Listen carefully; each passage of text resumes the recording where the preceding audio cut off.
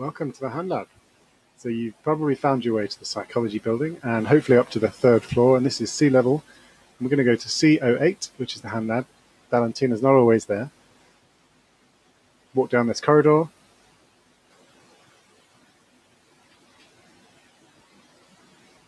Take a right. And that's the HandLab.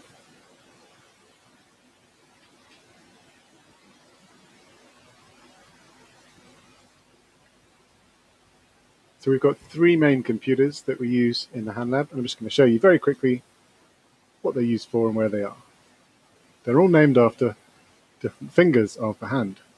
So the first finger is the little finger. And this computer is used for brain imaging analysis and brain imaging display. The second computer we have is called Thumb, and this is for running experiments. So this is the one that you program your experiment on and then run it when the participant's there. The third computer is middle finger, and this is for collecting data, particularly EMG data, as you can see on the screen there. So now I'm going to show you some of the main hardware that we've got in the lab. The first one is the power lab and two biosignal amplifiers, and they're for acquiring data, most often from people, so from their muscles or other signals that we can connect to people. And in particular, the two boxes on the top are the only things that you should connect directly to a person.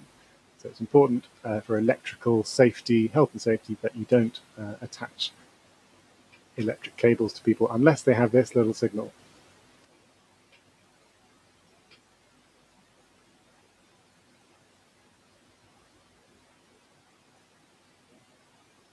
Okay, so these boxes are used to record typically EMG from people's muscles. And here are the electrodes. You take two electrodes, stick them over people's muscles, and you get a signal of what their muscle is currently doing.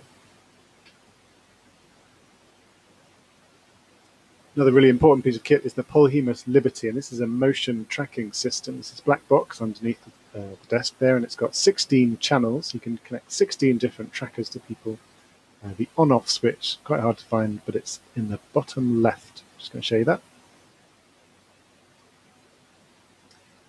Another critical piece of kit is the National Instruments card, and this is essentially a network sort of relay station, and it allows you to connect all the different bits of equipment in the lab together to send signals between the two, and it's got a really good timing, so you can know exactly what time something happened. There's lots and lots of wires, got sort of 48 different connections in there. And you can open it up, have a look inside, and it's just wires and connectors.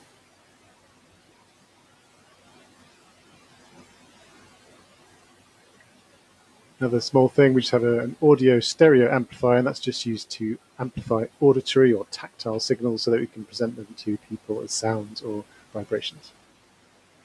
Lots of other little bits and bobs, most of them stored in these shelving units. So we've got a pegboard for measuring manual dexterity. We've got earplugs to dampen the noise, so participants can have a bit of a sleep. We've got some medical tape for attaching electrodes to people's skin.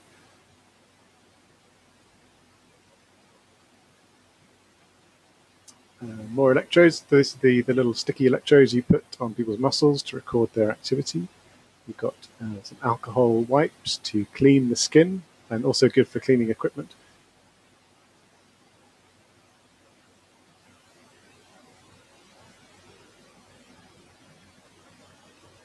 This bin is used to store the used TMS caps. So these are just swimming caps that we use. Helps to position the TMS coil and mark people's heads during experiments. Razors to shave hairy arms. Grip force machine to measure people's hand strength, and various other bits and bobs. I like things to be really nice and labelled, really nice, all in a row, well labelled, colour schemed. It's all useful stuff. It just helps keep everything in order. I don't know what that means, that label. It's also important to keep cables neat and tidy. both for health and safety, but also protecting the equipment. So if there's no cables lying around, you probably won't yank things off shelves and cause thousands of pounds worth of damage. Keep things tidy. So the Polhemus motion tracking machine, the other side of that is the business end, which is where you attach these trackers to people. So there's 16 wires with a little tracker. Each wire costs £500, so don't cut them. Often we attach the trackers to gloves just to make it easier to put them on and off people. On the front end, we've got people reaching and grasping for ping pong balls, but you could do anything with these motion trackers. Transcranial magnetic stimulation. This is the main piece of kit in the lab, and most of our experiments these days use TMS, and you're going to hear a lot more about this. And finally, the grating orientation robot. This is another tactile stimulator where a plastic wheel rotates around and moves things into your fingers.